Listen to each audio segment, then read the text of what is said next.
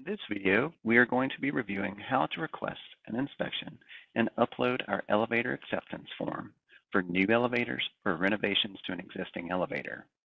The first thing you will need to do is go to the Henrico County Building Inspection website and download the blank inspection form, which must be completed. To find the form, please visit henrico.us/BLDG. As you can see, I'm currently on our website. And in order to find the form, you will go over to the navigation panel. You will find elevators. You can select the little arrow to give you a drop-down menu, and then you can select monthly inspection reports.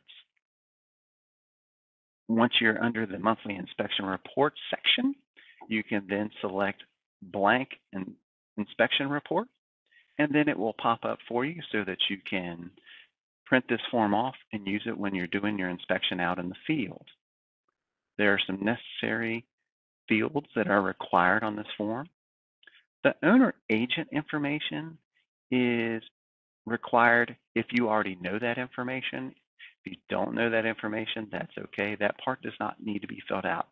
However, the remainder of the fields do need to be completed. Under the building location, it is required to have the location name, the street address, city, state, and zip. Under the elevator location ID, that's where you would put the elevator permit number. The equipment sequence, we only use numerical sequences at Henrico, so it would be like a 1, a 2, a 3, a 4, and so on. The elevator type, whether it be hydraulic, electric, any other type of lift. Inspections for the month due, that field is not applicable. The code in effect is required. The key location and the alarm status is required. And then the bottom section of the form with the inspector's printed name, their signature, inspection agency name, their date, and any other information that is on that form would be required to submit with your inspection. Now, once you have done your third-party inspection, you'll need to upload this form. And as a quick side note, this elevator acceptance, inspection, and test report form is our required form for uploading for the third-party inspection. No other third-party inspection form is accepted. So in order to submit your elevator acceptance form, you will then go into your customer portal at buildhenrico.us. You'll want to make sure that you are logged into your customer portal.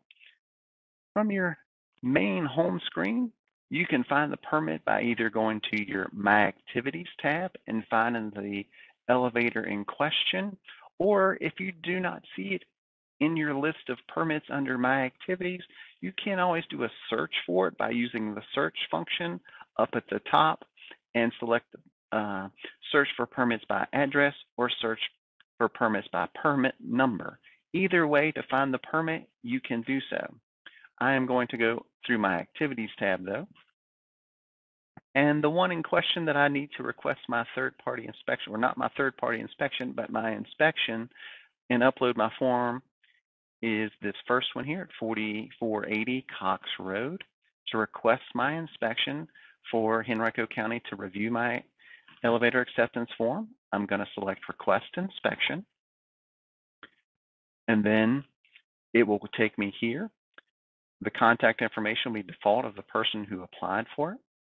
You will then select the day that you would like to have your inspection. It defaults to the next business day. You can select AM, PM, or any time. Special instructions for the inspector.